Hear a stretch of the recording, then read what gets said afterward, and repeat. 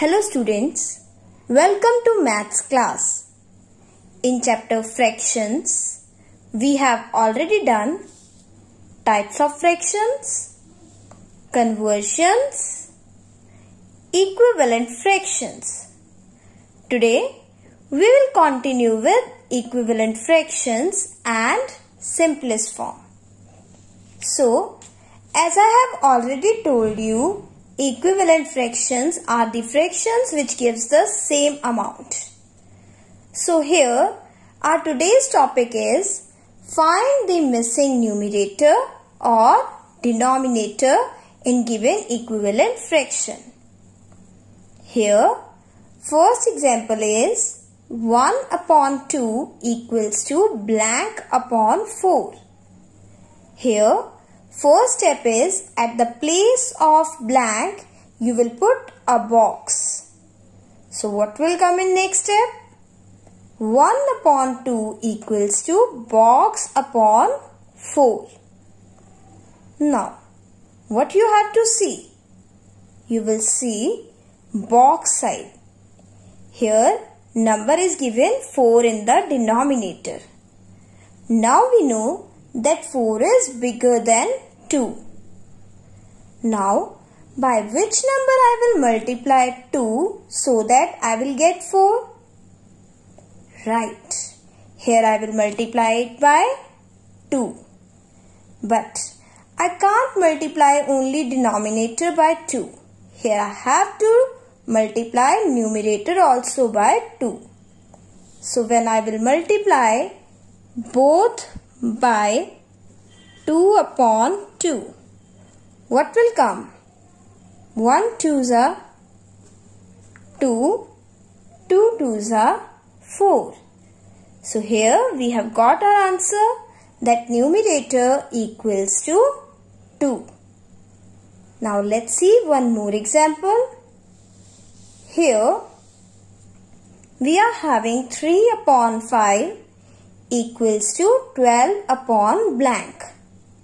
Now we know our first step. At the place of blank, we will put one box.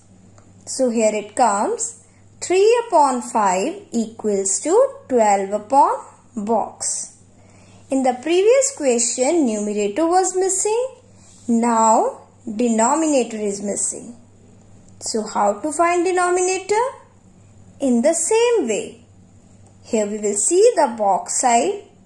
Numerator is 12. On the left side, numerator is 3. That means 12 is bigger than 3. So here we have to multiply 3 by some number to get 12. Which number is that? Right. That number is 4.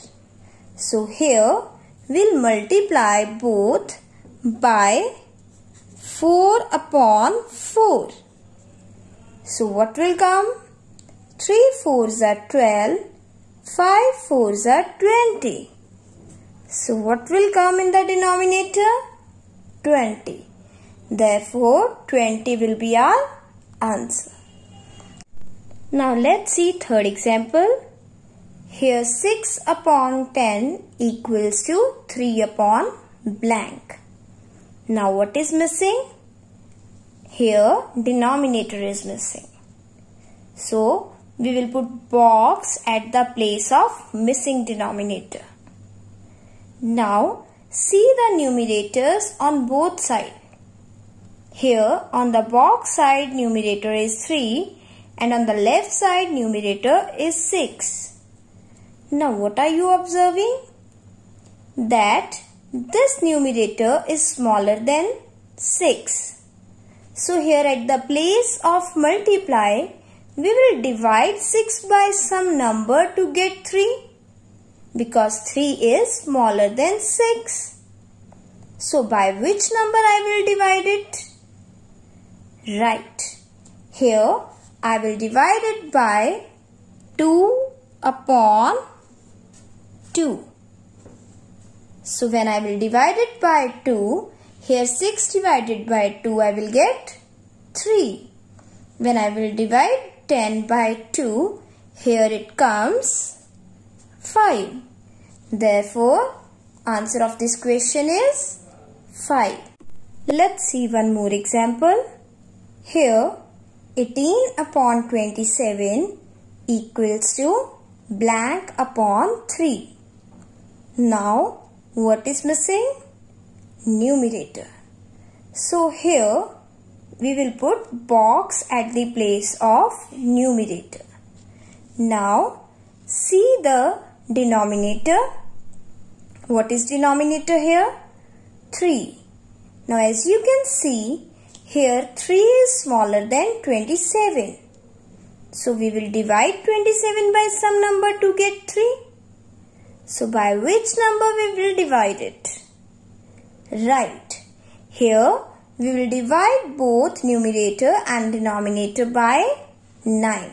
Because we know when we will divide 27 by 9, here we will get 3. So, what will be the numerator when we will divide both by 9? Here 18 divided by 9, it comes 2. So, here what will come? 2. So, our answer is 2. Now, let's move to the next concept, that is simplest form. So, what is simplest form? Simplest form means reduce a fraction to the lowest term. So, when a fraction will be in lowest term? A fraction is in its lowest term if the common factor of numerator and denominator is only 1. Now, let's understand with examples.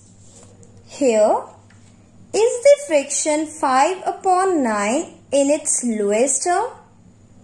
Now, can you tell me that 5 and 9, these two numbers come in any common table? No. They comes only in table 1. That means common factor in numerator and denominator is only 1. Therefore, 5 upon 9 is already in its lowest term. So, here what answer will come? Yes, that 5 upon 9 is already in its lowest term. Now, let's see the examples to simplify. Here, simplify 6 upon 8. What is the meaning of simplify? Simplify is same as reduce the fraction to its lowest term. Now we will see that 6 and 8, are they come in any common table? Yes, they comes in table of 1, they come in table of 2. Any other common table? No. So which table will cut them? On the table of 2. Here it comes 2 3s are 6, 2 4s are 8. So further cutting is not possible. What will come here? 3 upon 4. Now 6 upon 8 in its lowest term is 3 upon 4. Let's see one more example. Here simplify 20 upon 30. Now, here you should remember divisibility rules. Last digits are 0. That means they comes in table of 10. So here 10 2s are 20, 10 3s are 30. Now 2 and 3, these two are prime numbers. So common factor between 2 and 3 is only 1. Therefore 2 upon 3 is in its lowest term. So here it comes 2 upon 3. Now let's see next example. Here reduce 25 upon 30 into its lowest term. Now 25 upon 30. Again remember divisibility rule of 5. Here last digit is 5. Here last digit is 0. Now if last digit is 0 or 5, that means they both will come in table of 5. So here 5 5s are 25. 5 6s are 30. So 5 and 6 further cutting is not possible as common factor between 5 and 6 equals to 1 now. So here at the end you will write 5 upon 6 as a lowest term of 25 upon 30. Now see one more question. Here reduce 49 upon 35 into its lowest term. Now 49 upon 35.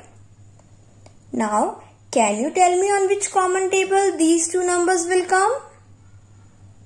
Yes. Here 49 and 35 both will come in table of 7. So as we know, 7 7s are 49, 7 5s are 35. So at the end, 7 and 5 are the numbers in which common factor equals to 1.